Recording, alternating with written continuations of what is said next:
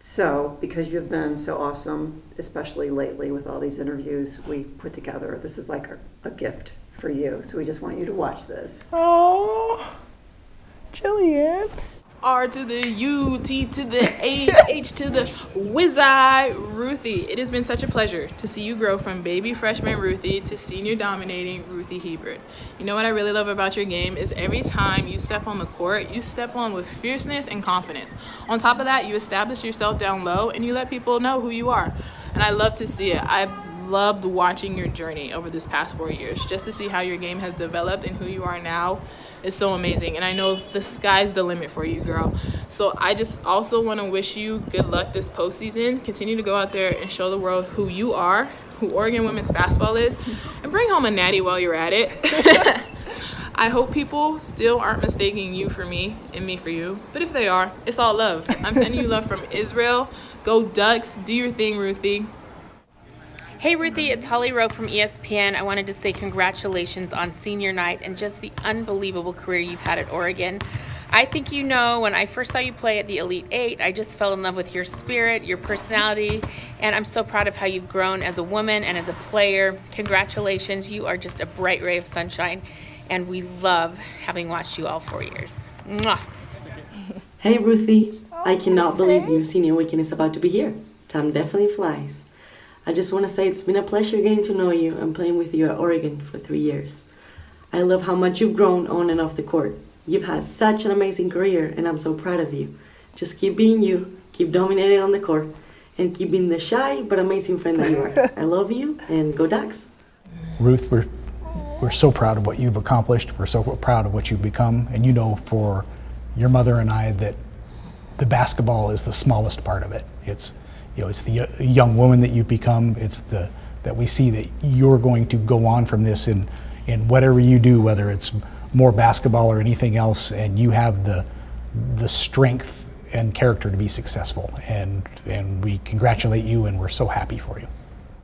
Yeah, Sweet Pea, we're just thrilled that you made it this far and that you've earned and come through with what you really deserve. So congratulations, honey. We love you.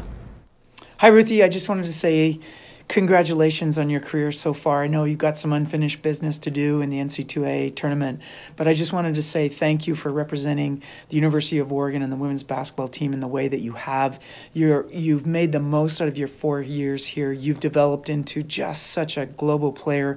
Defensively, you're stellar, and you're a defensive stopper, and it must be fun to play in front of you because I know you're going to protect the house, and you've protected the house of the Oregon Ducks. And I would just want to compliment you on the way you've developed your low post game. You are fundamental. You're a big fundamental, but you're also a go-to player, and the team has relied on you to make the most out of that space down below the basket.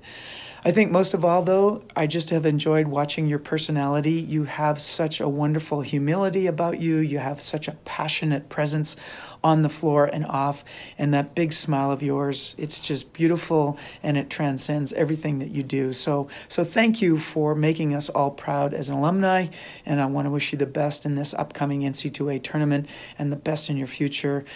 You've done number 24 proud as well as anyone could ever do it in an Oregon Duck uniform. So thank you. Oh, that's cute. I can't mess up my makeup.